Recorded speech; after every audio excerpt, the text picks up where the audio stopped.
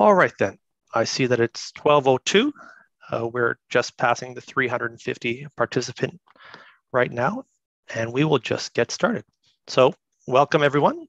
Allow me to introduce myself. I'm Anthony Quinn. I'm the Chief Community Officer at C.A.R.P. My role is to support our members and our volunteer C.A.R.P chapters across the country as they advocate locally in their own communities for the issues that are most important to Canadians as we age. We've assembled a great panel for you this morning or this afternoon, and we're talking about falls prevention. November is Falls Prevention Month, and I welcome you all to our webinar. We've started a national program of webinars due to the inability of our chapters to meet locally. Our chapters continue to host virtual meetings, and some are able to meet in person, but we're trying to get a number of important topics to you on national webinars, and we're glad that you've joined us today. And we invite you to join us for upcoming webinars. Stay tuned for future invitations. My duty today is to act as the technical producer of this meeting. I'm not the expert in falls preventions, but we have a great panel. And I'm going to introduce you first to Nancy Edwards. And Nancy is a volunteer with the C.A.R.P office or the C.A.R.P chapter in Ottawa. And I've known Nancy for a number of years now, and she has been particularly active on the file for falls prevention. Now, one of the benefits of C.A.R.P is the strength of our volunteers. And I wasn't familiar with Nancy's bio until she shared it with me recently. And I can tell you, this is the strength of C.A.R.P chapters. The volunteers that we have in our chapter network is tremendous. So thank you, Nancy. And looking at Nancy's bio here, Nancy is an RN. She's a PhD, and she's a fellow of the Canadian Academy of Health Sciences. She's a distinguished professor at the University of Ottawa and a professor emerita at the School of Nursing. She obtained her undergraduate nursing degree from the University of Windsor and completed graduate studies in epidemiology at McMaster and McGill. She's a clinical research, her clinical research interests in the fields of public and population health. She has worked in the field of fall prevention for nearly 30 years. She is currently a board member with the C.A.R.P Ottawa chapter and with the Family Councils of Ontario. She's a member of the Housing and Small Building Technical Review Committee for the National Research Council. Nancy, that's quite a bio. Thank you for joining us on this panel today as one of our experts. I'll tell you that Nancy did put a series of falls prevention webinars on last year through the Ottawa chapter, which are now shared on our website, but we're glad to have this national audience for you today. So welcome, Nancy. Well, thanks very much, Anthony, and welcome to everybody. I see we're people coming in from coast to coast, and just want to send out,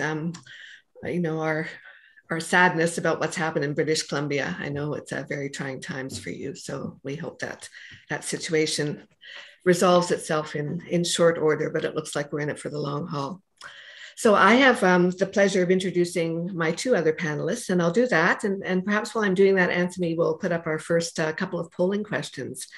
But you'll see Dory Cran has joined us. I actually met Dory through Saskatchewan's C.A.R.P chapter, because they're getting involved in fall prevention as well. And Dory's in her 13th year with the Saskatoon Fire Department.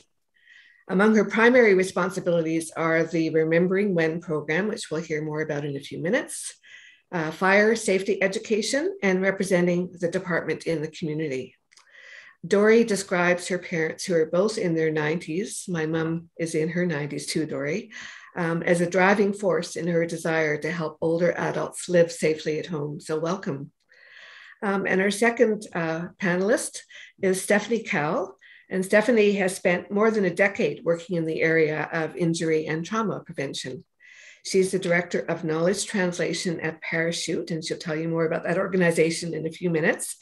She leads the analysis and synthesis of research to develop Parachute's evidence-based solutions that they use to help them determine what to advocate around and what education is needed. She's been a speaker at many conferences and workshops, and you may have heard her on the news because she's a media spokesman as well for injury prevention topics and public policy issues. So I'm just really pleased that both of you were able to join us today. We've put up a polling question there, which we would ask everybody to answer.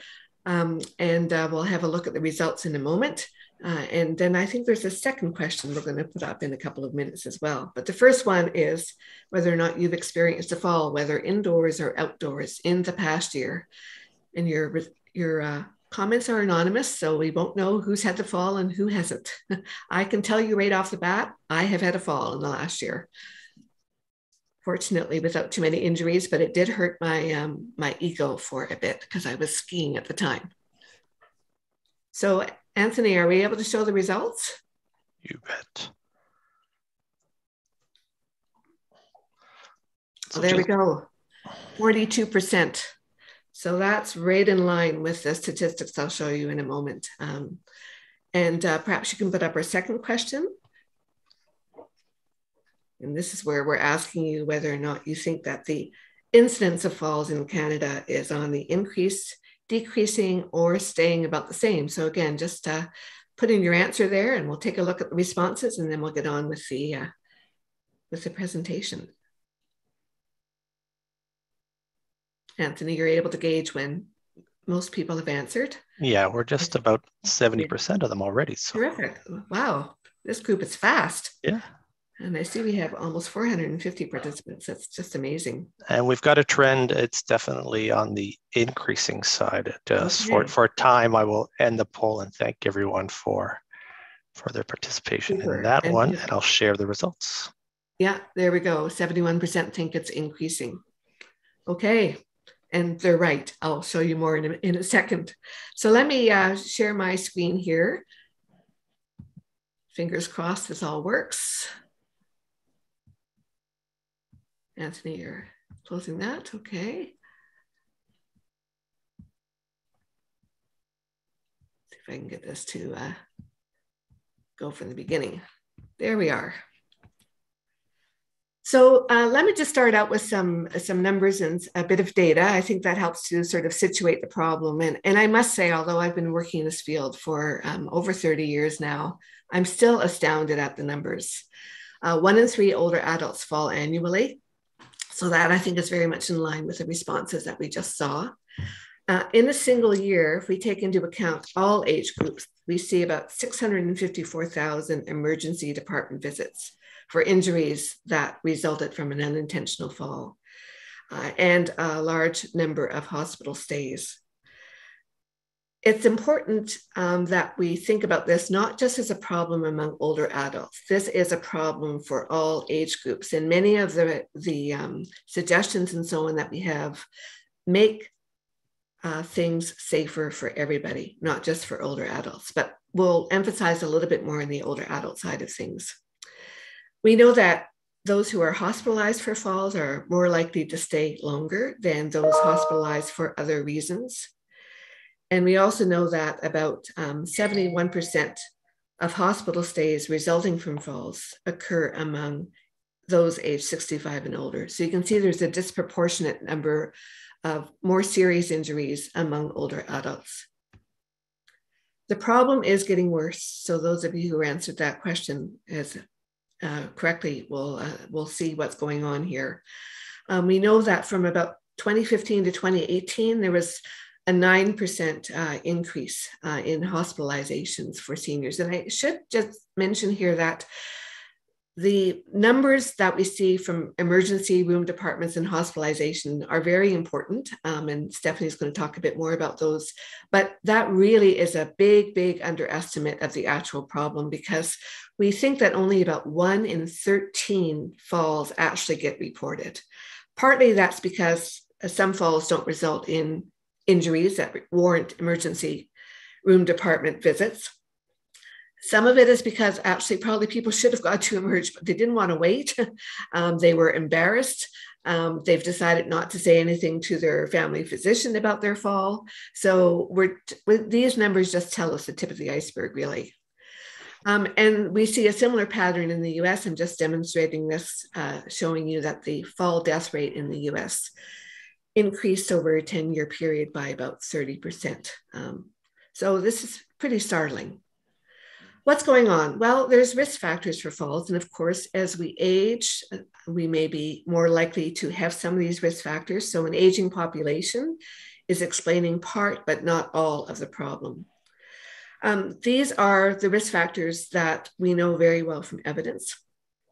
We know that if you're on 4 or more medications, and that is both prescription and over-the-counter medications, that you're more likely to have a fall. If you're taking benzodiazepine sedative hypnotics, which are sometimes prescribed if you're having a lot of trouble sleeping, those by themselves are a risk factor. Peripheral neuropathy, you might experience that with tingling or pain in your lower limbs. Diabetes, for example, is a condition that often leads to some peripheral neuropathy, but it interferes with your ability to perceive your footing on the ground, and so it affects your balance both directly and indirectly. Other gait and balance impairments due to a whole myriad of factors are risk factors. Could be that your gait has changed due to arthritis. Your gait has changed because of a recent fall that you've had and you've got a sprained ankle. A balance impairment, again, due to various factors. A history of falls in the past 6 to 12 months puts you at higher risk for a fall in the future. Vision changes, and among seniors, we're often thinking about, cataracts, which I have, which mean that you're getting less light into your eyes, glaucoma, which starts to affect your peripheral vision, or macular degeneration, which is less common, but also affects your visual field. And increasing age by itself is also a risk factor. Falls are often multifactorial, and I'm going to emphasize this quite a bit because the environment's implicated in about 1/3 of all falls in seniors. And about 50 to 60% of all falls occur indoors and often in your own home, so often in a familiar environment. Here's a slide that shows the increasing incidence in falls. This happens to come from the US, but we see very similar patterns in Canada. This is a solid line here, which shows the increasing incidence with age in females and a slightly lower rate of falls among males. These again are just emergency department visits. But what you see is that those numbers really take off when people get into their 60s. That's an exponential increase in the rate of visits that we're seeing. And falls have a big human cost. There's that initial emotional response of, down you go and you're just kind of feeling badly about it and maybe a bit embarrassed and worried. There may be a loss of independence that starts to accompany a fall. You lose your confidence. Can I actually navigate around my home, my community safely? You may start to become afraid of falling. And when we become afraid of falling, then that can actually make us restrict our mobility more, which increases our risk factors for falls and increases our risk for falling. So some people get into a real downward spiral effect that happens from a single fall. Why does it matter? Well, I think we all want to maintain our independence. We all want to experience a good quality of life throughout our life. And most Canadian seniors want to age in place. We have seen changes in patterns of falls. On the left there, you'll see the data from British Columbia showing that increased risk of hospitalization from falls as people get older and over time. What I want to contrast it with is what's going on with motor vehicle accidents. And Stephanie, I tried to change that word accidents.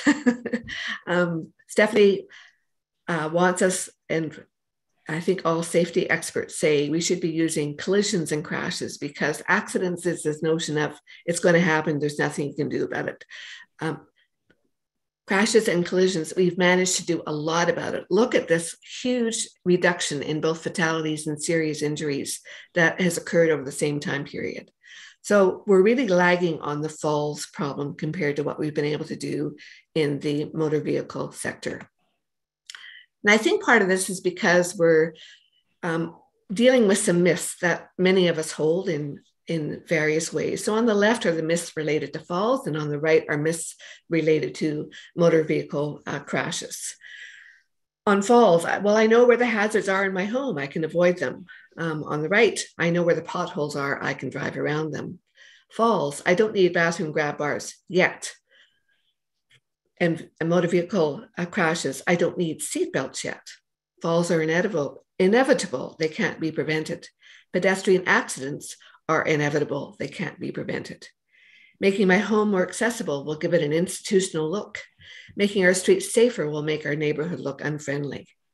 And I would say that we've basically debunked all of those road traffic collision myths, but we're quite a long ways from debunking them when it comes to falls. So I'm going to turn it over now to Dory because she's a first responder. She's on the front lines. And Dory, what does this look like on the front lines? And I think we were going to put up another poll here, Anthony, if you would. This is about firefighters. So firefighters have an important role to play in the prevention of falls. Do you agree, disagree, or you're not sure?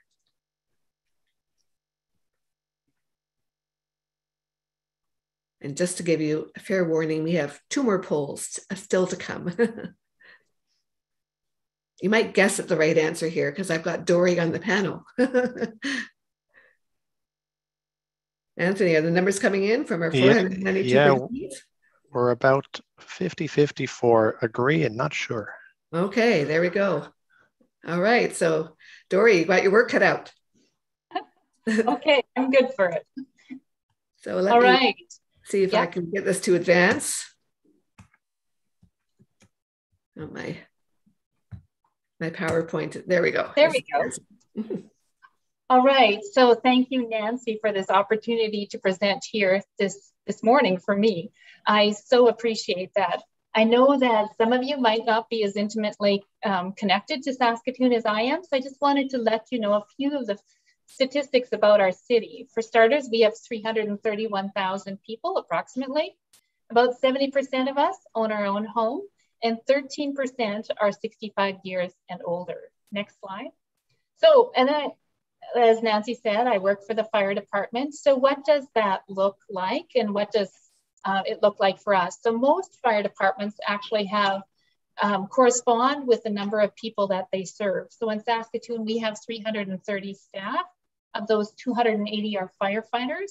And there's also our management, as well as our emergency measures operations, our inspectors, our dispatchers, maintenance and mechanical, and the division that I work in, which is actually community relations. So next slide. So why does the fire department actually have lived experience when it comes to fall prevention? All of the Saskatoon at the Saskatoon Fire Department, as in many others, our firefighters are primary care paramedics, and they respond to all emergency, life-threatening medical emergencies. We also respond to what we call lift assist, and that's when someone has fallen and is unable to get up. So when we respond to those emergencies, we're going to first do an assessment of them and make sure that it's safe to lift them. Then we'll lift them, and after that, we'll take vital stats from them just to make sure that they don't need more medical care, and if they do, we'll facilitate that as well. So when the fire department comes in, often we are the first people to find them after they've fallen. And we are also the ones, because we're in their home, to be able to understand the gravity of the situation. And Dory, is there an example that stands out in your mind of somebody who has, needed a lift assist? Oh, you know what? Well, last year we did 1,150 of them. Wow. So we have so many examples, but there's people that just need one at the very, they've fallen and they haven't been able to get up, or they fell in the bathtub or someplace like that. And we're there to help get them up. And it's so critical for them that they've got some alerting method. Either they can call us, their cell phone is closed, or they've got a personal alarm system, some way to let us know and get us rolling to come and help them. I bet they're glad when you show up. Usually, you know what, it's a pretty positive thing for us to do. So you can see that we've been lifting people for a long time, since 2007. And we've tried various ways to get them help, and then turned to Remembering When in 2017. So Remembering When is my prime responsibility. You can see that over the years, we've lifted more and more people. Once we established remembering when, those lifts started to level off a little bit, but COVID hasn't done us any favors, and they're back up again. So during COVID, older adults have experienced many challenges, and that has included falls. So next slide. And I thought you might be interested to know, just like Nancy said, that 78% of the people we lift are over 70. And you'll notice there's a really small percentage for under 49. And those happen to be usually people with complex medical conditions when we're lifting them. Now, Saskatchewan actually has one of the highest places in the world of MS per population. Mm-hmm. And so in Saskatchewan and in Saskatoon, a number of those people actually suffer from MS, and they're part of that big picture for us as well. Next slide. So 86% of the people that we lift are lifted 1 or 2 times per year. So those are the people that think, you know what, oh, this happened to me, I got to make sure it never happens again, and they take steps to prevent that. Or they're the people that think, I'm going to be super duper careful and that's never going to happen again. Or else, you know, we also lift people who are palliative.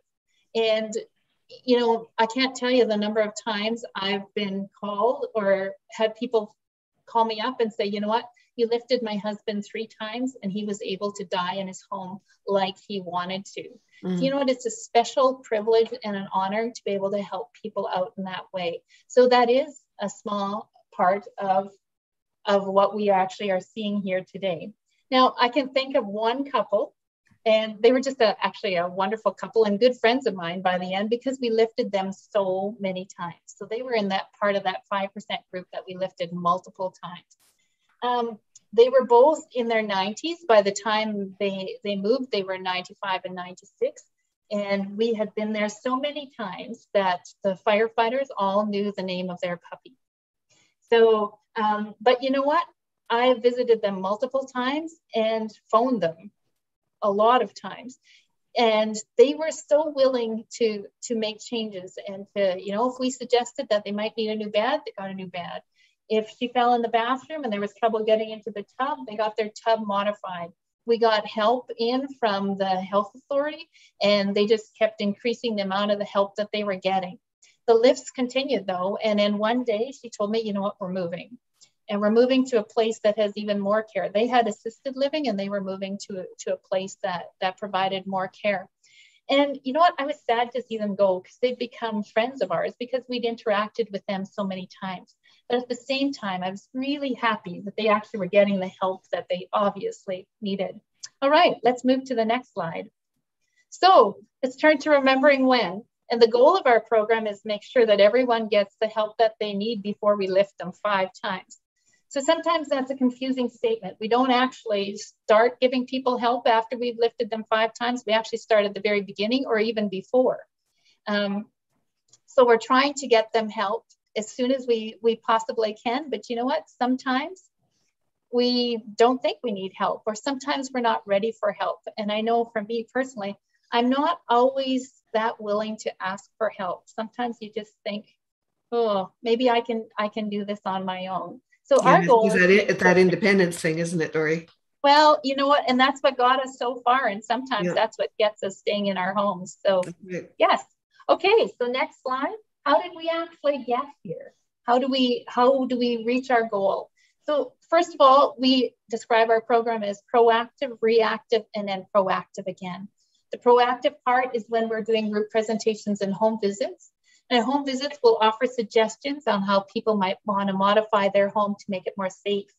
So notice that it's suggestions, and we're not coming in with ultimatums and telling people exactly how they have to do this, but it's suggestions. And then we actually have partnerships where if they have difficulty implementing some of those suggestions and want to implement them, we can give them connections of where they could find that additional help if they needed it. So then it moves to reactive, and that's where we actually lift people up off the floor. And then we go proactive again. As soon as the lift is done, then we are once again working to prevent the next fall so that they don't fall again. Just a story, I think of, no, let's move on. Yeah, we just have a couple of minutes left. So yeah, we're gonna move, yeah. So then We also demonstrate how we get up off the floor, and often that's something that people find very, very empowering. People will call me and say, you know what, I tripped over that sidewalk curb and it helped me to get up. And then we can move on to the next slide. So we have some partners, like I said, we have a referral system back and forth with people that we can work together in order to get people the help that we need.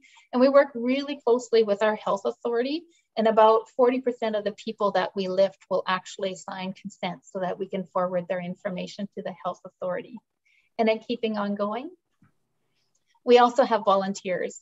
So we have our volunteers are mainly retired healthcare professionals, and you can imagine they find it very fulfilling. Next slide.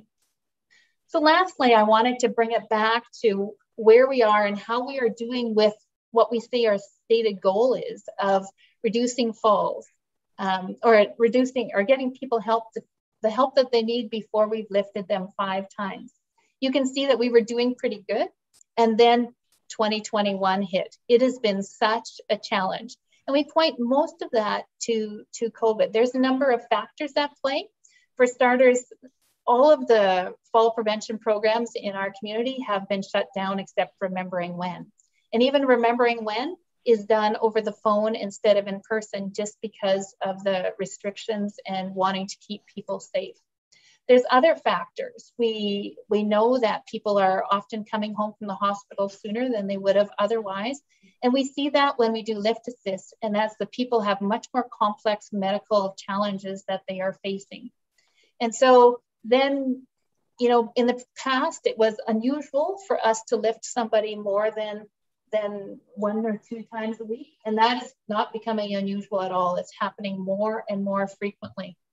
And then finally, what is the effect of social isolation and loneliness? And does that play a part?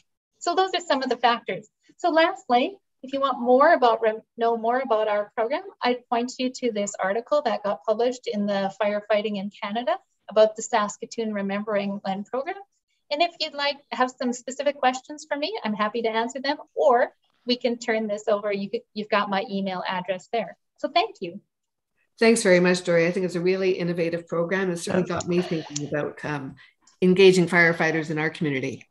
Dory, I have a question for you. You are a very pleasant person. You work in community relations, and you have made, to me, falls and lifts sound like something, quite pleasant.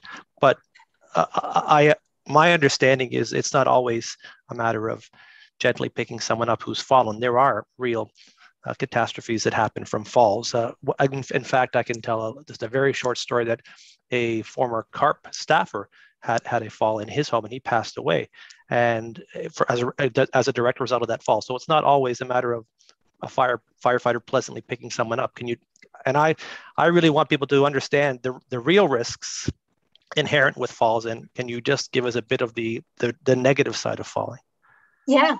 Oh, the negatives are huge. Between 1% and 5% of people who fall will die within the next 14 days.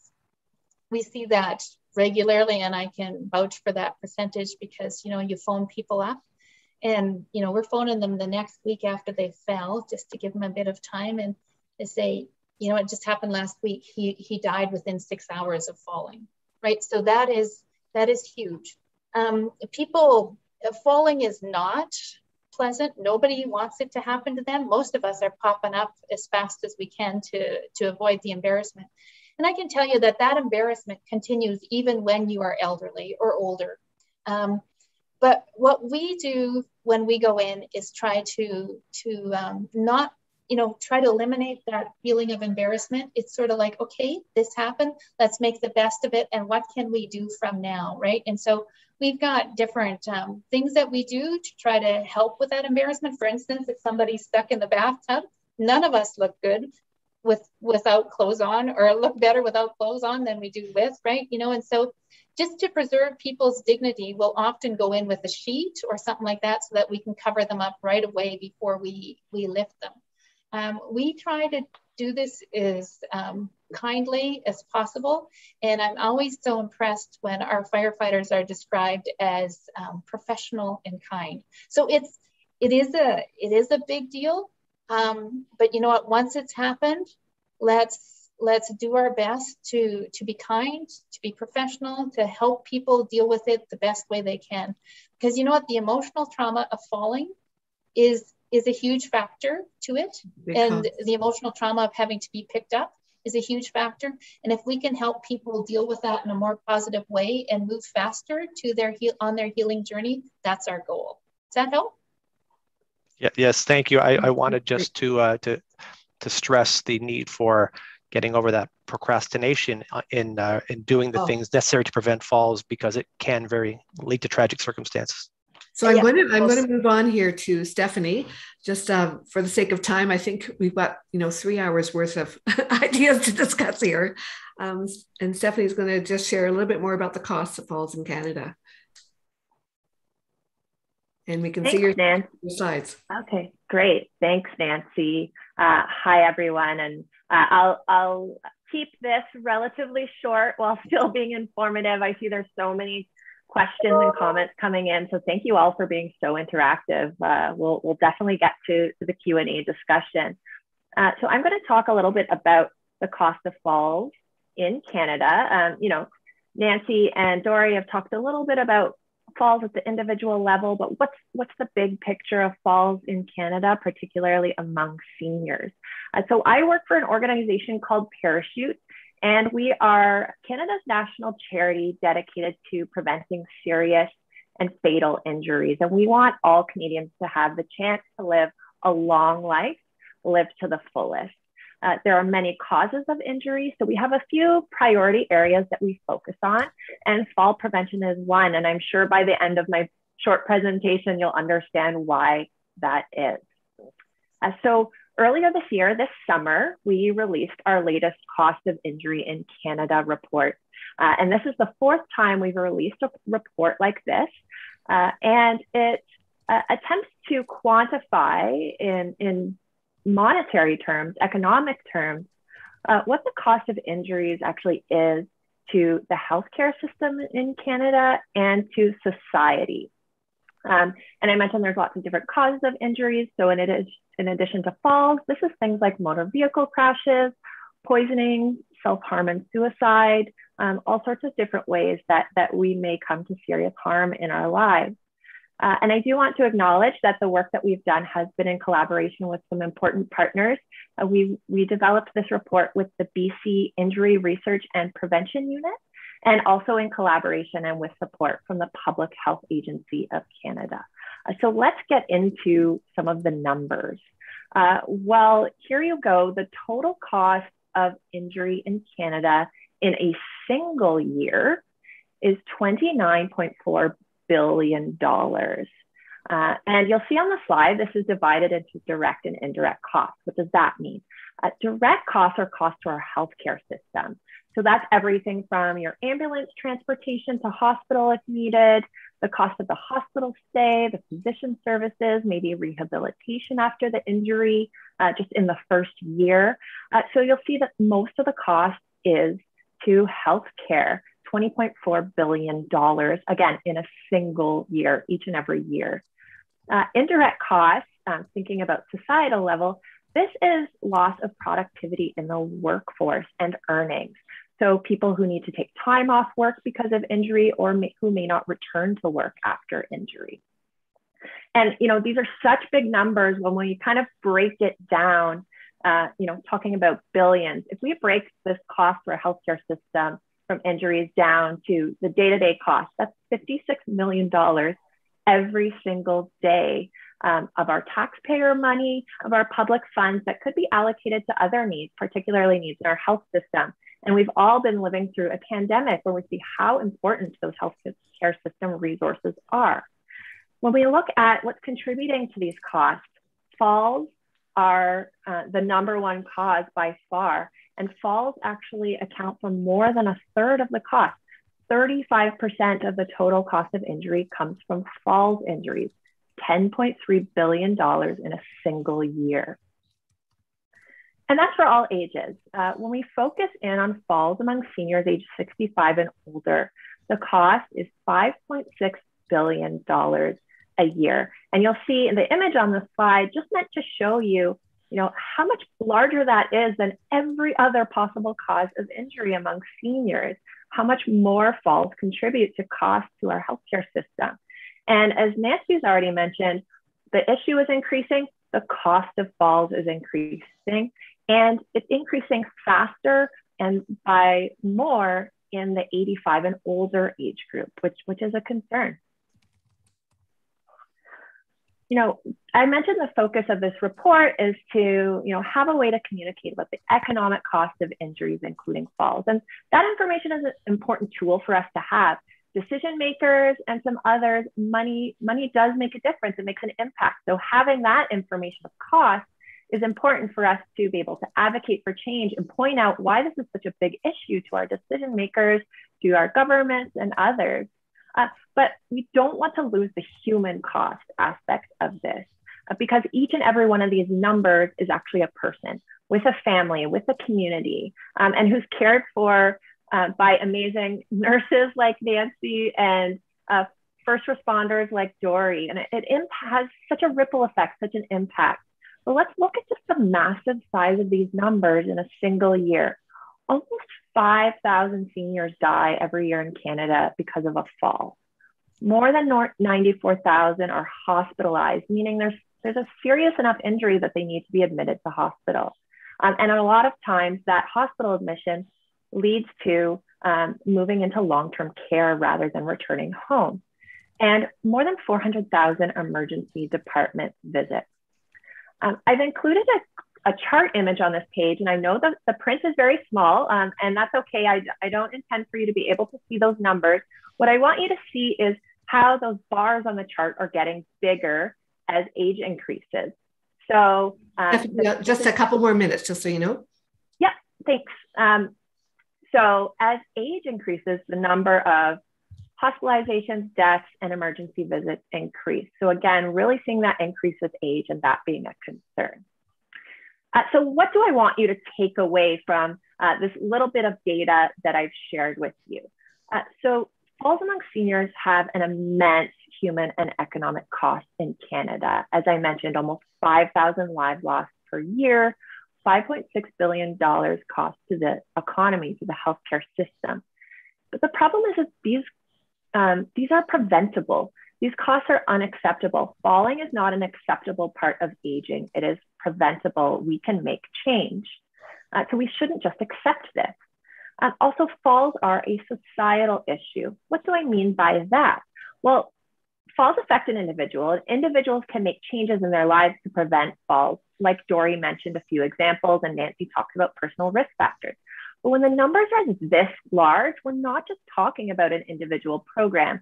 And making change person by person by person is not an effective way to make change for everyone. So we do need to focus on other ways we can prevent falls societally. The way that we design our homes and communities changes the environment so it's safer and easier and more automatic for people to age well and age at home. Putting things in regulation and standards so that they're built into homes, so the individual doesn't have to choose to install them, for example. And also providing services in homes, helping support people to exercise and connect with others, all these things that support healthy aging. So with that, I do want to mention that if you're interested in more information about this, you can access the full report on our website at parachute.ca as well. We have lots of resources about fall prevention there as well. Thank you. Thanks very much, Stephanie. I think really important information. We're all taxpayers, and with increasing costs, it's a concern for all of us.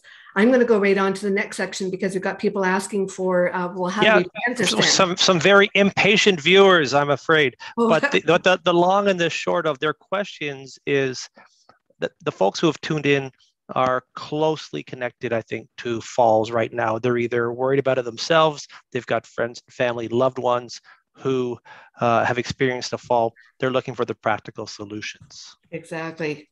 So let me move on, if my slides will move on for me. This is always when there's a little awkward pause.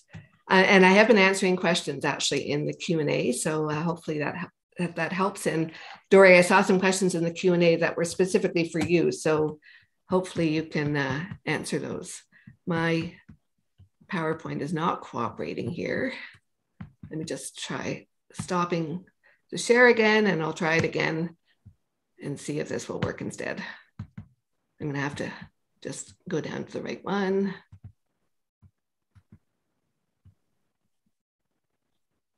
Okay, here we are. All right. So good news, we can reduce our risk of falls, and here's a mnemonic to help. TEEF, that's feet spelled backwards. So tell, exercise, environment, footwear, and footing. I'm not going to take the risk of changing this to slideshow because I'm afraid it will lock me out. So tell, even if you're not injured in a fall, it's a good idea to tell your health professional. There may be other personal risk factors that have changed for you, some subtle change in your health status you're not even aware of, and there may be environmental risk factors that can be modified.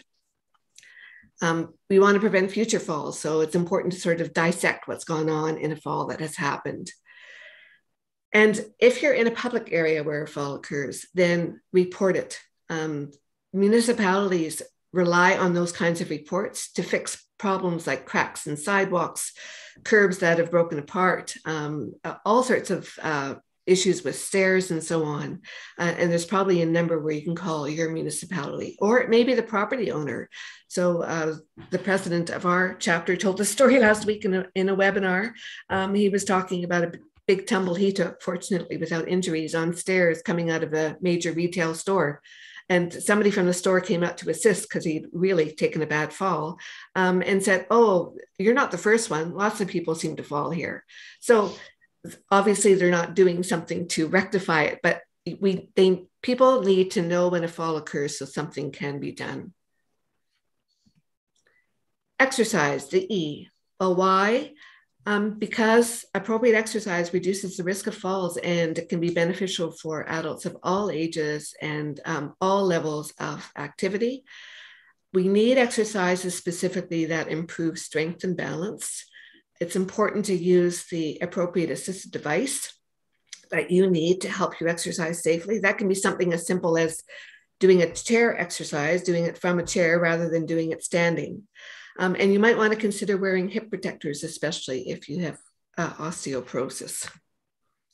We know a lot from research about what kinds of exercise works. And we also know that exercise can reduce your risk of falls by 19 to 34%, which is really quite a bit. Strength and balance exercises like lifting light weights or maybe using resistance bands, Tai Chi and squats would be my #1 pick from this list. There's other things that are useful too, but those have the most proven effectiveness. I think as Dory was mentioning, finding exercise programs, certainly in-person ones, has really been a challenge during COVID. Most of them have just stopped, but there's many options available on Zoom, although we're all a bit Zoom fatigued, I think. Tai Chi is a really important form of exercise. And if you just think about Tai Chi movements, they're slow, they're controlled, they require shifting balance. And so it is probably one of the most effective exercises that's available. And it doesn't require a lot of endurance in terms of, can you run on the spot or any of that. Squats, important. Even if you, have to use armrests on your chair, that's fine. And you may have to work up to 15 squats twice a day, but that's generally what's recommended. Hip protectors, I'll just speak about this very briefly. You can think about these as being like helmets for hips. Basically, you wear them in stretchy underwear, usually, that is specifically to hold those hip protectors. They sit right over your hip, as you can see in the photo.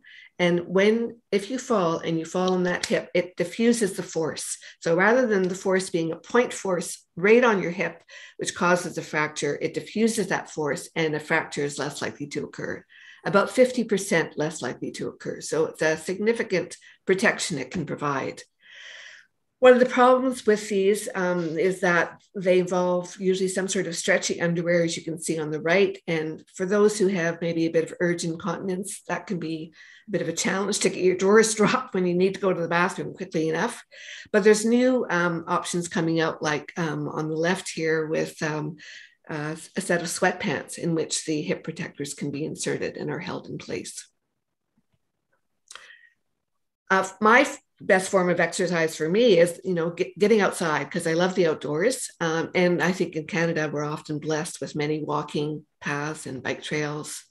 In BC, there's some really interesting examples through your Parks and Rec where they've actually put in exercise equipment in many parks. And there's one that's specifically called Tai Chi wheels to help you through Tai Chi movement. So there's a lot we can learn from each other about forms of exercise that might work. But there's a lot of barriers to exercise for older adults. And I'll just maybe mention a couple of these. Problems with benches and resting points, problems with the lack of public washrooms. These are photos I took this summer. This in the upper left is our new standard for benches.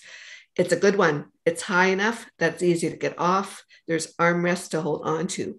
But the river pathway that I'm usually on has the old form of benches, and those are very hard to get out of.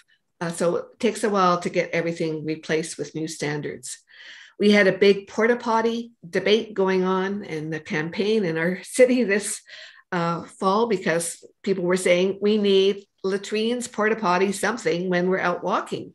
So they put in some, and then they locked them up on weekdays and opened them up for weekends. So we've got to bring these kinds of issues to the awareness of our Parks and Rec people at municipal levels. The second E in TEEF is the environment. We know that falls in bathrooms and on stairs are much more likely to cause injuries than falls in other locations. It's like 65% for stair and bathroom falls compared to 25% for stairs in other locations. So I'm going to focus on bathrooms and stairs. We know that there's many benefits to home modifications. These slides are all available, by the way, so I'm going to race through a few of them. And specifically, if I had to, bet on this and where I put my money on installing grab bars in bathtubs and showers and installing better handrails. But there's other things that can be done too, and there's some suggestions, as you can see on this slide. We know, again, from really good research that's been done, that funding for home modifications work. This study is from New Zealand, but we have evidence from the UK, from the US, that we get a reduction of about 40% in injuries related to specific home modifications. It's very cost effective to do this. So grab bars. Well, we have a lot of research going on in Canada that's actually tested what it is about grab bars that makes them work, and do they actually work? We know that for bathtubs, with or without showers, you need 2 grab bars, a vertical one to help you get in and out of the tub, and a diagonal one to help you sit down and stand up. Standalone showers need at least a vertical bar. And then there's a lot of specifics about how long, exactly where it should be located, make sure it's put into studs so that it can hold weight, that it needs to be slip resistant, and so on. There's still a lot of pushback on grab bars, I think. Goes back to Henry Ford. If we'd asked people what they wanted, they would have said faster horses, not new cars. Same thing with grab bars. And there's sort of this notion we have that somehow they're institutional in look, but there's many options available. Unfortunately, there's a lot of bad examples of bathroom grab bars. So these 2 grab bars are okay, but they're not adequate, because one is just vertical and one is only the diagonal. And it's not one or the other, you actually need both. Here's examples from some advertising. These are advertised as safe tubs, grab bars. Well, that grab bar is not graspable. It's so small, even my non-arthritic fingers can't grasp hold of that. And it would only help you maybe swivel around on the seat. It's not going to help you safely get in and out of that tub. We have a lot of manufactured tubs being advertised. They look great, they look clean, not a sign of a grab bar in them. And you void your warranty if you try to put the grab bar in those yourself. Here's a good looking shower, nice L-shaped bath grab bar or shower grab bar, but there's actually no vertical grab bar to get in, and there's a lip to step over. So that's a fall waiting to happen. Here's mixed advertising. This is an advertisement specifically about people living with disabilities. You've got an easy to step into tub, a bath seat, not a grab bar in sight. These are on the market. I do not recommend them. Suction cups. We know of many examples of falls that have happened with the suction not holding. And this one, which may be useful for temporary purposes, you're likely to trip over it as you get in and out of the tub. So getting it right. Well, there's tension mounted security poles, which may be your choice, or something that's properly installed. And the cost often is not prohibitive. That's just a friend who purchased and installed her grab bars for $240. She was having hip replacement surgery. This is another friend who had more extensive renovations done because they wanted the bathtub actually taken out of the home to give them space for a wheel in a bath shower area. And you can see there's actually grab bars all over. Each of these things that you see is a grab bar, including the towel rack, including the toilet paper holder. So she is much more comfortable showering now. And there's information out there on how to properly install grab bars and what you need. So I would urge you to get that kind of information if you're getting a renovator. Let me move on to stairs. We know that over half of Canadians have difficulty climbing stairs, and they're a leading reason for people to move from their homes. But if you ask people what makes stairs difficult to use or what caused a fall on a stair, most of them will say, well, I was being careless, I don't see so well anymore. They'll blame it on themselves. And it's often the environment. So we've got to kind of turn that around. I'm just going to talk about stairs for a second, and I'm going to mention newel posts. You can see them here. And what a tread is, that's where you step, and a riser, which is the height of the stair. So how do these stairs measure up against recommended safety standards? Well, not very well. Handrails, you have to cross over from one side of the stairs to the other on the left. High stairs, those are difficult to navigate, they're steep. Stairs on the right, well, those ones have open risers and all sorts of light coming in, which can be a distraction, especially during the day. And a handrail that doesn't actually go down to the bottom of the last step. And that's a very common problem with handrails. Here's basement stairs. They're often problematic. Even if the upper stairs are good, the basement stairs may be a problem because the same building codes did not cover basement stairs for many, many years. There's a safety hint for you. A 7-inch rise should be the maximum, and an 11-inch tread, what you step on, should be the minimum. This is a handrail, but it's basically useless. Here's somebody doing good volunteer work with Meals on Wheels. Imagine navigating those stairs. That's a fall waiting to happen, even though she's doing good work. This is my neighborhood. I've counted the 106 bungalows on my block, and most people have had extensive and expensive work done on their front steps, but we have the majority with non-uniform stairs, which we can see on the right here. The stairs are not even. That's a fall hazard waiting to happen. We have only 5 people in my neighborhood who have handrails on their stairs, and they're mainly inadequate, such as this one on the left here, which is a home of an elderly man who's quite frail, and the handrails don't cover the entire stairs and steps he has to go down. And even when we see show-stopping looks, there may be many lurking stair hazards, like these with in the middle here with the handrail stopping essentially on the 3rd step from the bottom. So these are very common handrail design problems, and I'll just show you a few examples. Discontinuities, no handrail on the landing. You have to lift up. What if you've got a heart condition and you need to catch your breath on that landing? Then you're left without anything to hold on to. How about this? Well, here we go. On the right again, another stair handrail that stops before you get to the bottom. On the left, a square handrail. Our grip in our hands is not square, it's round. So you don't get a good power grip with that. Here's a municipality that's obviously been called upon to fix the problem. And we see that this tiny step has probably caused a lot of injuries. So they have used contrast painting, installed a huge handrail to make it evident that it's there. So it's not always the long staircases that are the only problem. And here's much better handrails that actually give you tactile cues about when you're at the top of the stair and when you're at the bottom. And if you're not going to make changes for yourself, then you might want to think for your family members. I have a new grandson, and my stair handrails are plank. I can't get a power grip on them. And when I'm holding him, that's a really bad handrail for me to use. So I'm going to make changes because of him. So the final F in TEEF, footwear. We have to navigate 4 seasons here in Canada. You need to think about indoor and outdoor footwear. It should fit comfortably and snugly. Winter treads are certainly a consideration, and not all treads that look like they're good ones are actually providing you with the friction that you need. So properly equip your boots, properly equip your Nordic poles so that you've got the right tip or rubber tip on it for the right conditions, and think about assistive devices that might help you out.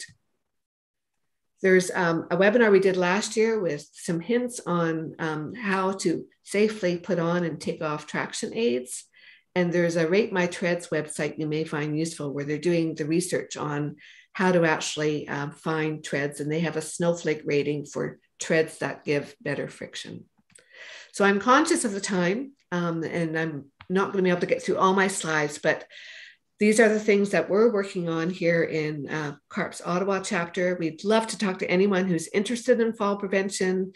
We really hope that some other chapters will join us in our efforts to try to achieve these goals. And that leaves us with just a few minutes, I think, for some additional questions. Thank you. I'll unshare. So Anthony, have you been keeping track of the questions there? Are there any that? There's lots of questions on the important issue of stairs, indoors and outdoors. Members are familiar with the issues, but how do they go about solving them? Who do they call? What's the best advice for actually investing in getting those done? For stairs, and for installing bathroom grab bars too, you're Both, going yeah. to need a contractor or a renovator. So I would, especially if you're having some difficulty, I would look for somebody who actually works with a team, including an occupational therapist. I would try to identify somebody who has got a certification in building for aging at home. And I would just have some basic questions to ask them. And outdoor stairs are my big concern right now because I just see so many examples all around the city of people who've had all this work done, paid thousands of dollars, I think, for it, and they're left with non-uniform stairs, inadequate treads, terrible shapes, no handrails. So there's some basic questions I think that we need to be asking some of our outdoor contractors to make sure that the work gets done properly. So an occupational therapist would be a good resource. Sometimes it's a long wait for that type of assessment, but the contractors themselves, there's also often wait lists for their services. So again, the procrastination, not waiting until you have an acute issue, but taking care of these things now before you actually need them. That's right. And actually, that's one of the reasons that I really advocate for the grab bars and the handrails, because, among sort of more significant structural fixes, those are the easiest ones, the most straightforward ones to make.